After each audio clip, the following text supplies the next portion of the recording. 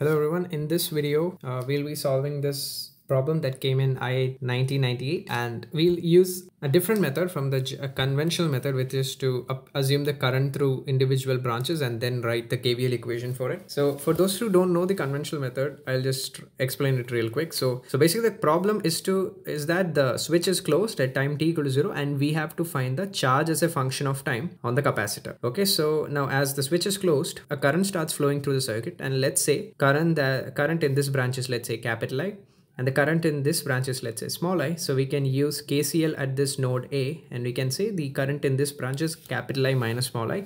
So now all we have to do is, now we have two variables, right? Capital I and small I. So let's say, and let's assume the charge on the capacitor is Q. So finally what we have to do is find I first of all in terms of R and V, and then what we have to do is write I equals dq by dt and solve this integral to finally get the charge as a function of time. Like, it's quite a time taking process, and it'll require you to solve like 2 or 3 equations. We'll use a much simpler method to solve this. So now the switch is closed at time t.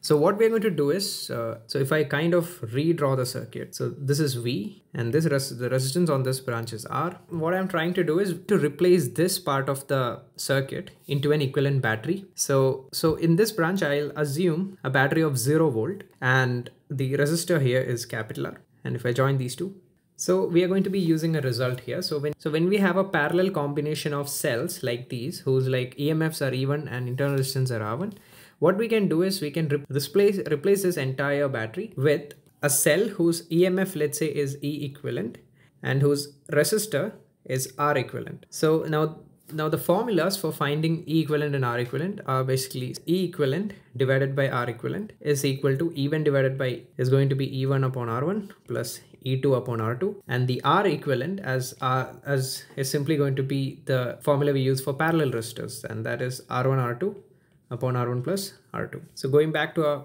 original circuit, so E equivalent divided by R equivalent, now as R and R are in parallel, the R equivalent is simply going to be R by 2, and E1 is V divided by R plus E2 is 0 divided by R, and from here we'll get the value of E equivalent as E divided by, and R equivalent as R and R are in parallel, it will be R by 2.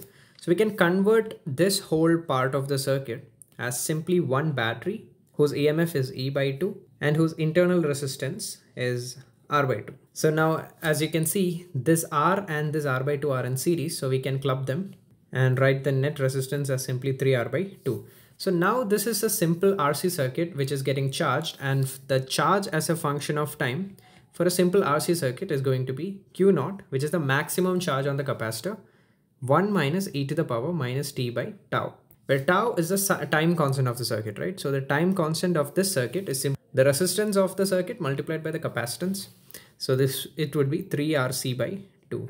So, and Q naught, how do you find Q naught? So Q naught is the charge after a very long time, right? So what happens after a very long time is the current through the circuit becomes 0 because the capacitor is now fully charged, which means the potential drop across the capacitor would be E by 2, which means I can write the charge on the capacitor as C multiplied by E by 2. This would be CV by 2. So this battery is actually V by volt. Okay, so now just substituting it into this equation, we'll get the charge as a function of time. Okay, so this was problem number 1. And the second question is that we have to find the current in AB at time t. So, and in order to find the current as a function of time, differentiate the charge. Okay, so now we have current as a function of time as well. So now the second problem is that we have to find the current in branch AB. Whenever you're given circuits like this, make use of the equivalent battery concept. You'll get the answer pretty fast. Now for problem 2, we have to find the current in branch AB. So for this, we have to go back to our original diagram. Now for this problem, there are no tricks, like we have to apply KVL. So this was our original circuit. Now we determine the current in this branch. So let's say the current here is going to be I. So the current here will be capital I minus small I. So we need to find capital I minus small I basically. So now let's just take this particular loop and write the KVL equation. So the equation will be V minus IR minus capital I minus small I multiplied by R should be 0.